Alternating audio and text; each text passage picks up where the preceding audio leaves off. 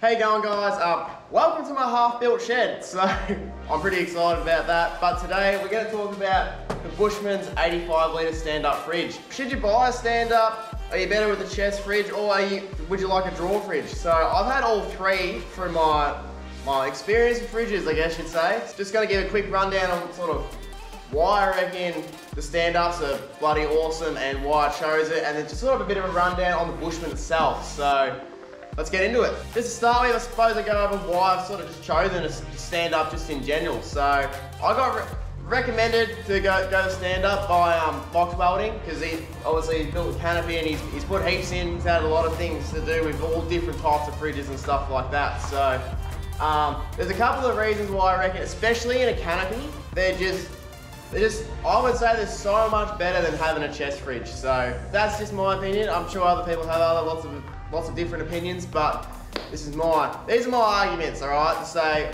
why I reckon it's better. So to start off with, these access, like straight up, boom. Look at this height here. Like we're down to like the top of my belly to the bottom of this fridge, and my car is jacked up pretty high with this tray on it and everything. So if I had a chest fridge, you need to be, obviously you'd be up here, there's no way I'll be able to see in that. It's 85 litres of space, which is absolutely huge. That's double what my old Engel was to start off with. We've got a freezer as well up here. It's a bit of a flex on your mates when you pull out ice creams and Super Dupers and stuff on a hot day. So it's just awesome having a freezer. I've never had a freezer before, but yeah, basically it's so easy to get into to start with. Eliminates you needing a fridge slide. So obviously this fridge, I think they're about $1,400 just straight up, but this eliminates you needing to, one, buy the other fridge, which I don't know how much they're going to cost, say $1,200. I'm not too sure. I haven't looked into other fridges for a while, just your normal chest fridge. Then you have to buy the slide, and then if it slides out, you're still going to be up here. So then you're going to go, oh, I need to buy a drop down slide. It'll drop down to here, you can see in it. That's brilliant. But the amount of space that's going to take up in the canopy is just, I think it's just a big waste of space, to be honest. I don't have a lot of storage because of the dog box situation I've got going on. So my canopy section is only about 900 wide for two people, and I'm not gonna lie, it's pretty tight. So saves a hell of a lot of space, saves money overall, because you don't have to buy the fridge and the slide, and it's a lot lighter as well. And if I had a fridge slide, honestly guys, this would take up the whole side of this canopy pretty much for if you wanted an 80-litre fridge in here. So that's sort of my reason why I went with this way over say a chest fridge. I have had a drawer fridge before. I had an Engel 30-litre drawer fridge in my old little dog box canopy setup. It was awesome. I did like it a lot. The only downside to it was one, obviously it wasn't as big because it's not even half the size of this one, but it did eliminate the need for a fridge slide, and you could get good access into it and everything. And it was awesome until you went and opened up bottles of milk, because the drawers, they're only about this skinny. You can't stand your milk up in them, and when they're laying down, they're fine until you open them. But if you crack one open and then it's going, you're out on the tracks for the day, it's on the side, it will leak pretty much everywhere. It doesn't matter, it was juice, it was ice break, it was milk, it was everything. So I ended up with a big mess every single day. So that's basically my reasons why I chose this one. So, and it's just a nice finish, really. I'll bring you guys in and we'll have a look and see what's going on inside the fridge. This is all a bit messy. Honestly, I haven't cleaned this out since our last trip, but this is basically what you get. That's not actually part of it. That's something me and Sam bought for the fridge that we were trialing, but we're gonna pull that out. It's a bit of a waste of space. Basically, let me fix up all this. I should have probably made this not as messy. I really like it because you get the section. This is, if you're looking for a reason, I sold my mate Jake when he was asking, like, should I buy one or should I not buy one? And I was like, this is my reason for buying one. You can fit a whole slab on the bottom shelf by itself and more. So that's how much room this thing has. And then you put a slab of drinks in there, plus you got 2 shelves for your food. It actually comes with another shelf, but I've pulled it out just to create a bit more space. I reckon it works a little bit better like this. And then you've also got your freezer up the top. What else have we got in here? We got this section up here is just dedicated for cans, well, yeah, basically just cans or small drinks or stuff. Mine is very messy though. I must admit, I haven't cleaned it. This is all filthy. This is a very raw video. We don't really fake much, so this has been well used. So yeah, cans go up here. You can put all stubbies and stuff down here, or your milk. These have these little bracket things that you can slide along, because as you can see, it's very wobbly. Slide this across, it locks it in quite nicely. Stops everything from falling over. And yeah, basically, you do have to be a bit careful with how you stack it, because like this sauce right now, obviously, I've never really had a problem with anything, but this sauce will obviously roll around as you're driving because it's just chilling there by itself. As you can see, this one can's fallen out of its packet and just sort of chilling out. I find a lot of people bagging the stand-up fridges don't have them because they're like, oh, all your food will go everywhere. It's the same as your normal fridge. If you don't pack it right, you're gonna end up with a big mess on your hands. Like me and Mox talk about this all the time. We're like, because we love them, we absolutely love these stand-up fridges. It's like, we challenge anyone. Go out in the bush with one stubby in your fridge, glass stubby. Go full driving as hard as you can and see if that smashes. It's going to, because there's nothing around it. You put one stubby in this, it's just gonna lock it in.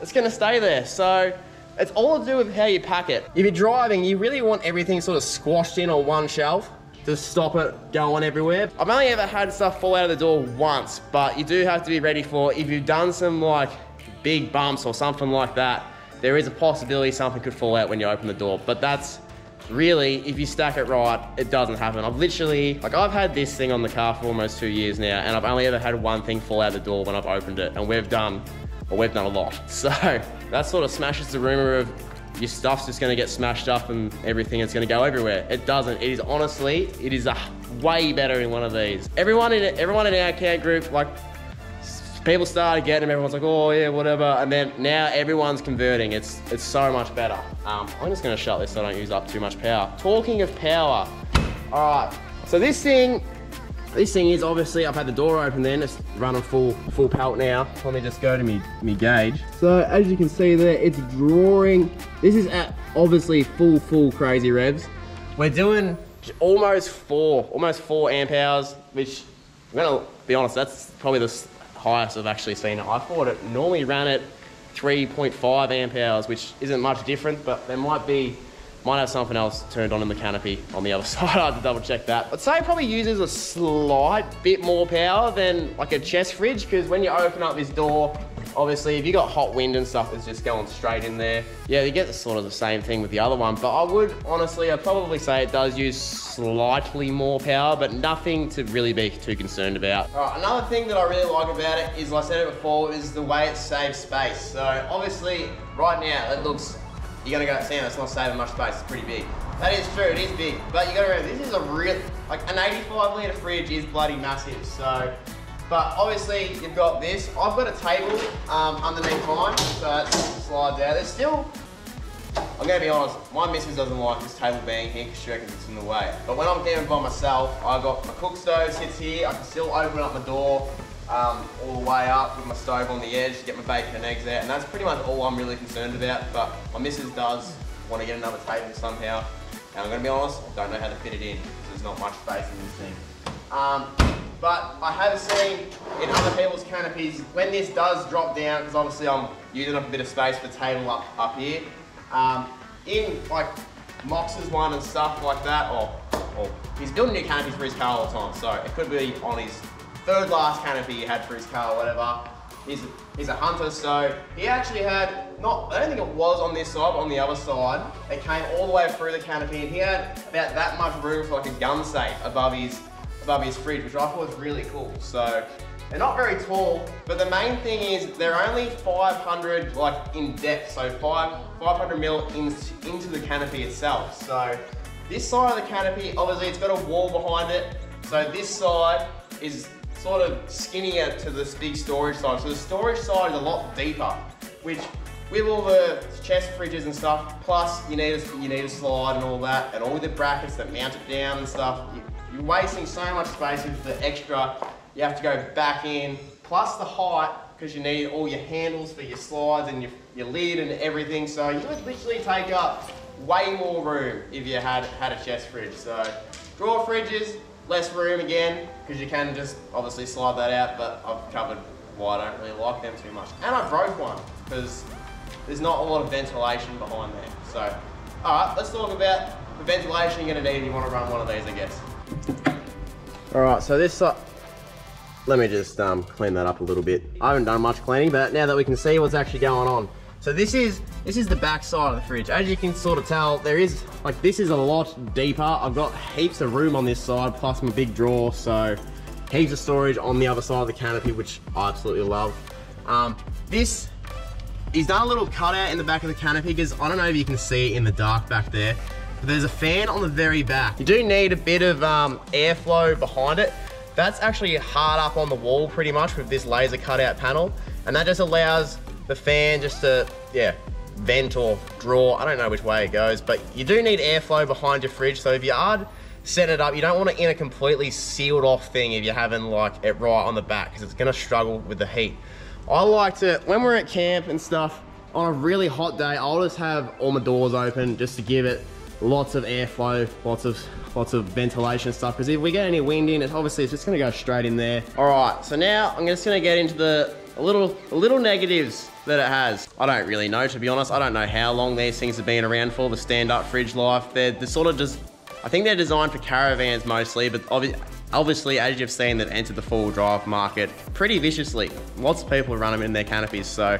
But I do think there is room for improvement on stand-up fridges and, well, in particular, the Bushmans. It's nothing really super major. It's just little things that I've picked up on that could be a little bit better in my opinion. So we'll get into that. So to start with, this is your door, obviously. It's real nice. This is your handle just up here. You just pull that, opens, very nice. But this is actually, up here is the only spot that it actually hooks in. So if you come down here, I can't get the camera in there, you can actually just like peel it. You can't see any of that, can you? But you can just pull that open a bit. I don't know if you can see that movement, but that's me not really putting too much weight on it. So I've been told, especially in the big ones, because you can actually get bigger than this. You can go to 125 litres. If you need that much fridge space, you can get it. But then your door is a lot bigger. You're gonna be able to put a lot more heavy stuff on this shelf. And apparently in the 125s, it's a lot of weight on the door. And it can just, because it's not hinged up, like it's locked up there, but there's nothing holding it in all the way down here and around. So that can just sort of wobble around a bit. Obviously it's gonna let a bit of air in, and that's not good for your power consumption or the heat of your fridge. So haven't really had that drama in the 85. Like, you can move the handle around to either this side, or I think you can even put them on the bottom, to be honest. But honestly, I reckon it would be better on the side, like, or a way that there was two things, but obviously you don't want to use two hands. So yeah. And then the other thing is, like, if you go shutting, obviously this has to go into the fridge like your fridge at home. If you sit, like you got your slabs sitting out there or something, you can sometimes force it, and the top will close, but the door will bend a little bit and you'll have an air gap. So you do have to make sure that you do actually have enough room to close your door. What's the other thing? The other thing, I sort of need cans in here to sort of, let me just get a bit set up. All right, I've set up my lovely cans across here. Obviously, when you're doing a fridge, I like to judge everything off how cans are gonna fit, because that's obviously a very vital point. So you think, that's one 6-pack there, another 6-pack there. This is just your third 6-pack or whatever. It just doesn't fit. Like, it's literally probably, I don't know, 10, 20 mil off fitting. And why? Why not just make the fridge that tiny bit wider, so you could literally, if it was that tiny bit wider, you could grab your whole slab, like in the box and everything, and literally just slide it in there. Still squeeze a whole slab in there. I like to keep them in their, I don't know, cardboard container things. I reckon it just helps sort of hold it together, helps them, instead of just rolling around everywhere. It gives it something to hold on to. So that's my little hot tip for that. The other thing is the freezer. It hasn't really done it at the moment, but it gets a lot of condensation around it just because it is a freezer. Like, you get a lot of ice on the bottom of it. This is mainly a problem if you're like me and you just completely forget about things when you do stuff. So if you turn it off and just sort of store it, and there's a lot of condensation on your freezer, especially in a canopy or even in the back of your car, I guess, it will melt, and then the water obviously is going to use gravity to come down, and then it just comes out of here and sort of goes into the canopy, which has been a drama for me because I'm an idiot and I've left my phone chargers plugged in there. They're laying down here, and I've written off 3 phone chargers because it's sitting in water. And you'd think I'd learn, but honestly I haven't. So obviously you gotta pay attention to what you're doing if you turn it off. You just put a towel in there or something like that. Like after you emptied it, put a towel in there. You won't have the same problem I'm having, but I keep forgetting. It's just one thing you gotta sort of keep in mind when you're doing it. That's another thing. If you do, you don't want to spill milk in here, I would say. Just because I've gone, if the water's done that much damage, I don't really want milk going through my canopy. But, hey, what are you doing? But yeah, as I was saying, you don't really want milk going through your canopy, so I wouldn't put milk or juice or like anything that could possibly sort of leak out because you've opened it. Sort of like what I was saying with the drawer fridge, like if you put milk laying down on this shelf up here, your nozzles at that end obviously, sort of like, let me just do an example, like that. I wouldn't want to store stuff like that in it because it will leak, and it will obviously go into your canopy or your car. Obviously, I've got a canopy. I don't really know too much about how you set it up in a wagon. People are putting them in wagons. It does the same thing because your fridge, obviously, it's going to take up a lot of room in your wagon, really deep. These aren't as deep, and then you can't really use that space behind it. But I've seen some people, they're sort of setting up behind the fridge as sort of their battery section, sort of water tank, stuff you don't really need to get out. So you can put them in a wagon, but the only thing I sort of thought about that would be if you've got this loaded up, like I was saying with the hinge issue, is there's a lot of weight. If you're going up high country hills, everybody being to the high country knows, you don't get steeper than the high country. There'd be a lot of weight pushing back on this, and I just don't know how well it would seal. So I reckon if you're doing a lot of high country stuff, you got back to camp, I'd just push on that door and just make sure that it is completely sealed before you go leaving your car for hours on end, because it might be slightly open and you don't know about it. That's sort of the little downsides, but to be honest, I don't think it would turn me off buying one at all. It's one of my favorite things about this canopy setup. It has just changed it. It's so easy. You've just got stuff going on the whole time. And once again, the argument, if you've got one can in there, in any fridge, it tips over, it's going to be rolling around forever. Chucking one can up in there, like, even in that center by itself, it's not really going to go anywhere. So, everyone who reckons it's going to make a big mess, it doesn't. It honestly doesn't. Another little thing I think that could be sort of sorted out a bit better is, this is your revs, obviously. I've got mine set on 4, which is kind of hauling ass, so I like to run my fridge pretty cold. So these are my dials here. Obviously it's been open, but the freezer's still at -6 or the fridge is at 11, but that's because it's open. That's nothing to do with the fridge. This is all ProWire's doing. He's put all these nice sensors down in here which measures all the temperatures and stuff like that. That's the only thing I was sort of thinking would be, like, instead of just setting the revs, I know on some fridges you can set the temperature, and that would be awesome, I reckon, if you could do that. And I don't know, it'd be nice to see, like, instead of having to put in all your gauges, which is kind of handy because you don't have to open up your fridge or something, but I don't know if everyone, as you see your fridge at home, like, well, I don't know if they all have it, but my one, it's got sensors up there which tell you how your freezer's doing, how your fridge is doing, and you can set your temperature. I think that would be better than just setting the revs, so that's one other little thing that I reckon could be improved in the future. Just a quick rundown on basically just stand-up fridges in general, and just a little bit on the Bushmans. I'm gonna be completely honest, I don't know 1,000 little niggly details about it. All I know is that it works bloody awesome. Honestly, if you're thinking about getting one for your canopy, definitely do it. Apart from those little tiny things, it doesn't, like, even those little things don't even bother me. So, best upgrade you can do in your fridge situation. Like, chest fridges, honestly, I reckon they're a thing of the past. This is definitely the way to go. There's definitely a few things in the stand-up fridge sort of industry that they could obviously work on, because I'm pretty sure they were designed for caravans to start off with, and they're not doing all the big bumps and jumps and bangs and stuff that we're doing, because, well, the caravans, you don't want to be doing that. But if you're driving a vehicle like this, obviously you're going to take it places and your fridge is going to cop an absolute hiding. So I think there's a few little things that could make a slightly better one in the future, which I'm sure they're going to. But anyway, I hope you guys have enjoyed this video. It's just nice and short and sweet. And yeah, I hope that helps you sort of make up your mind on should you get one or should you not. Honestly, I reckon you should. So thanks for watching, and I'll catch you guys in the next one. See you guys there. Got my coffee on the car floor, what's more, Triple J, ignorance today.